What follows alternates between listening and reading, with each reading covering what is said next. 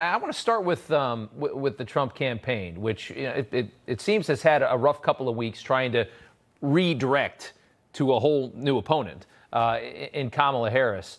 I'm wondering if have there been changes made? Is there any that you've heard of that are they focusing in a different way? Because I feel like now they actually have some pretty good ammunition coming out.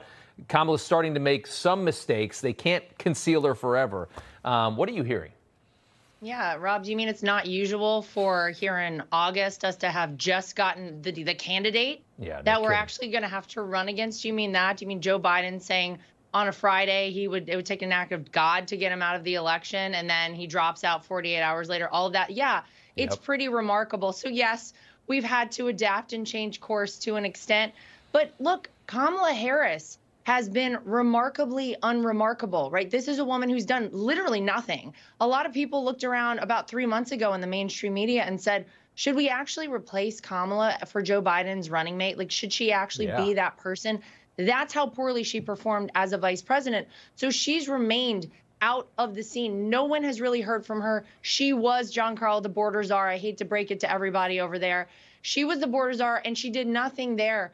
And so, yeah, you're trying to figure out, who is this person? What has she done? We know she's a flip-flopper. We know she's very inauthentic. I mean, they don't get more inauthentic than Kamala Harris, a person who was a tough on-crime prosecutor, put a lot of people away for crimes like marijuana crimes. Then you fast forward to when it's politically convenient for her to go the opposite way and bail rioters who burned down the city of Minneapolis out of jail. She's right there in line with them. And now apparently she's back to being tough on crime.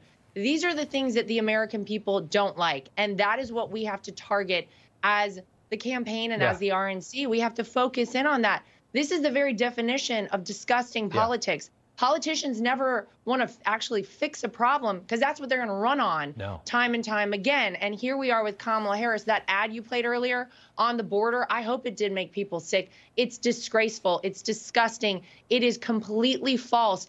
And then you contrast that, Rob, on the other side with arguably the most transparent and authentic president and candidate we've ever had. And that's his best weapon too, is that, I mean, people have watched how Washington works for such a long time. That's why he was such a star when he came out in 2016, because nobody had ever seen anybody like that. And just to know that he gets in and he does what he said. I mean, we're on the cusp. I mean, if Kamala wins, we're going to have the flakiest president in American history. I mean, she is an incredible flake. Yeah, she'll change. I mean, she'll change her mind with as the wind blows. As the wind, anything. I mean, she could flip parties tomorrow if it means she'd get into the White House. She'd be a Republican in 10 minutes if it meant something better for her future. I mean, she believes in nothing, which is so dangerous, because we know that the people that are really controlling her party are really dangerously left. So this person has no spine. I want to show you the cover of Time magazine.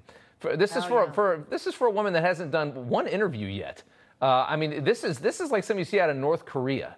I mean, look at this drawing here. I mean, this is so pitiful. The media is, I mean, the biggest surrogate they have, and why this has been so easy. Why this has been so easy for her is because the establishment media in this country has just propped her up. They're acting like it's her. I'm hearing it on MSNBC. They're talking about how amazing she is. She's such a political dynamo. She's nothing. She's just anybody. You could have a houseplant could get this far if you pushed it through all the avenues of the media.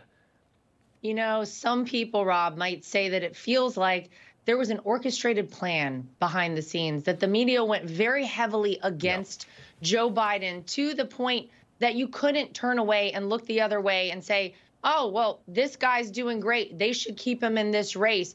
Some would say that it feels like it's now gone the opposite direction, and they are all galvanizing their support behind this person. Not only has Kamala Harris not done a single interview or a press conference like Donald Trump did last week, we also don't know her policies. We don't know anything that this person is running on to become the next president of the United States. I'm sure she'll be happy to tell us what her policies are as soon as the machine behind her, the same machine that's been behind Joe Biden and Kamala Harris in that White House for 3.5 years, as soon as they tell her what her policies are, then she'll give them to us. She has no idea. She's a shell, just like Joe Biden. And that is the scary thing for the American future if she's ever elected. And that machine is an Obama machine. So if you want to know where that's going to take her, look out. And her vice president is, as we've said, a devout Marxist.